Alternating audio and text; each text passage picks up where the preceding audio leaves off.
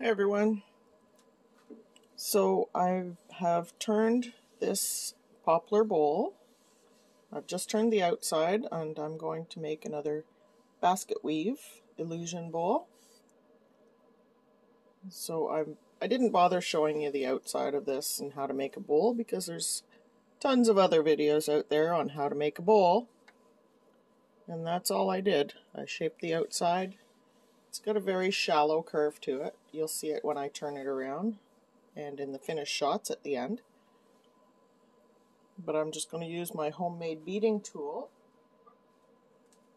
which is here. I've used a old parting tool, just a cheap one. I've actually written on it beading, so I don't mix it up with anything else. Not that I could, because it has a groove in the end. There. I don't know if you can see it. It's 5 millimeters wide. It's just the tool I had. I could have made it narrower by tapering it down a bit, but I'm just using what I have. So I'm going to leave a little bit, wider of an edge here, and then start putting them in. I need 15 beads here for the pattern I'm going to put in. So here we go.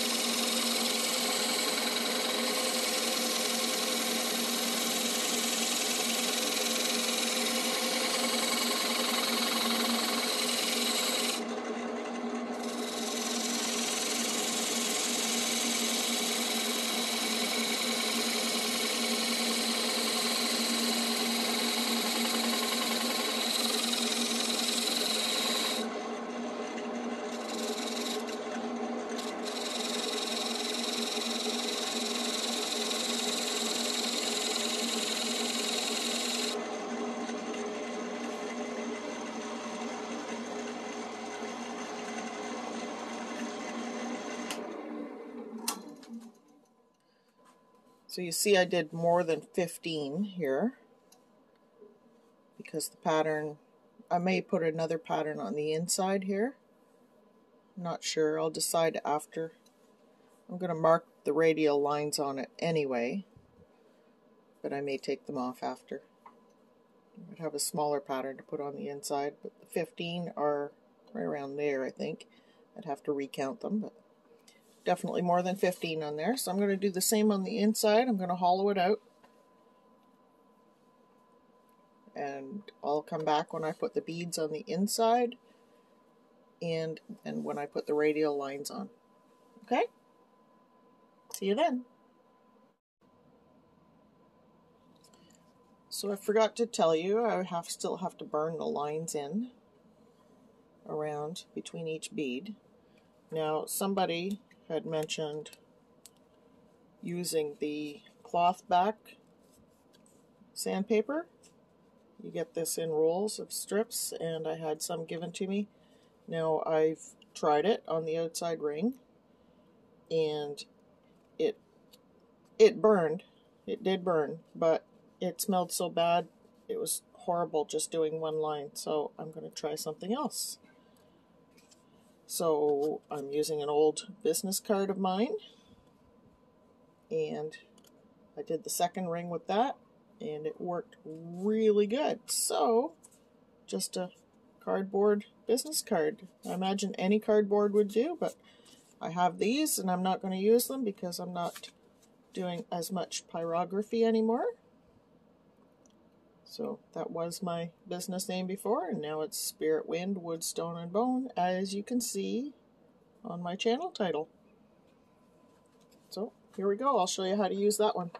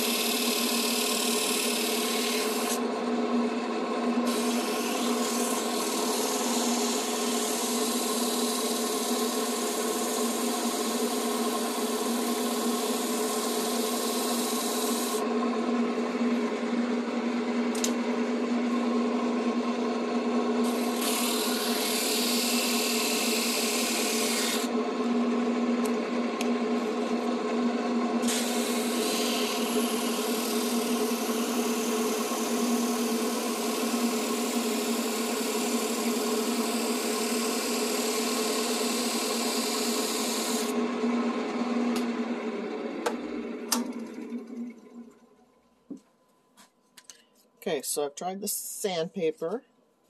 It just melts and folds over. It doesn't work very well. The card works, but it also kind of melts on the edges and folds over, but it works. The best thing I found is the arborite tiles. So that seems to work the best. You can see the last two lines that I did, they're well defined, darker than the rest, so I'm going to have to go over these again. And I'm just going to finish it up with this, and I'm not going to use the others again because they just don't work very well.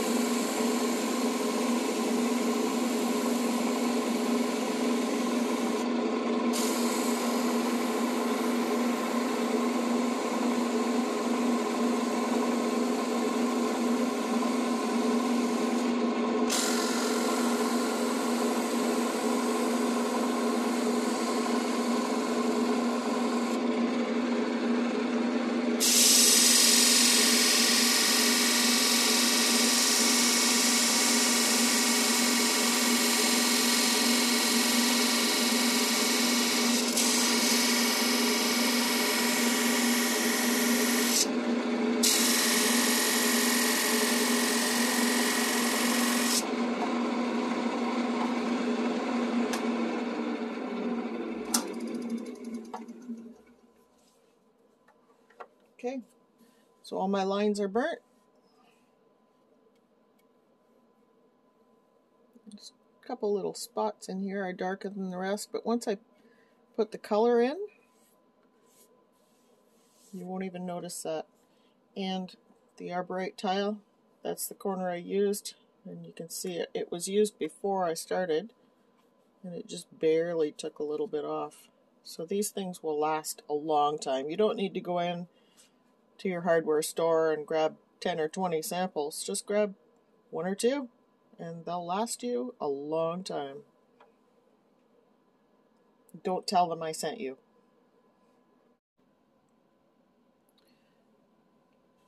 So I'm back at the inside here, and I forgot to mention that when you start doing the beads on the inside, before you get it too hollowed out, while it still has support, you should put them in on the edges.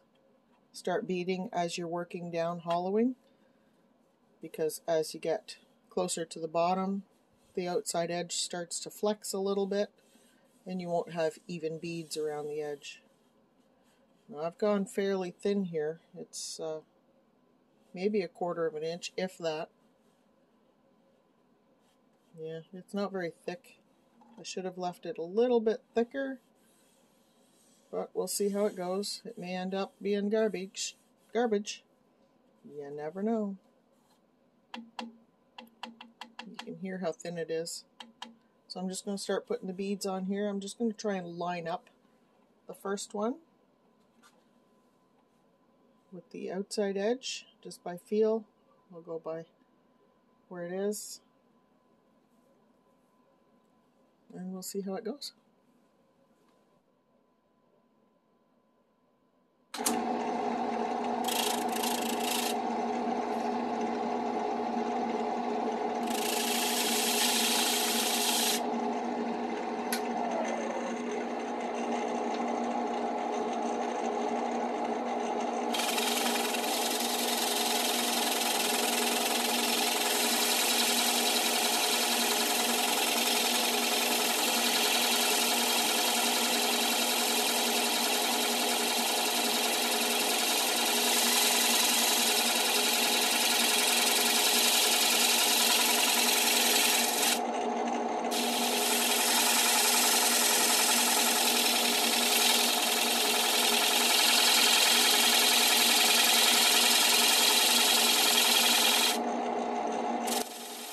So if you want to see the second part of this video, hit the thumbs up, subscribe, and hit the bell icon.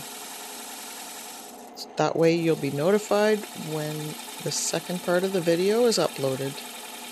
See you then.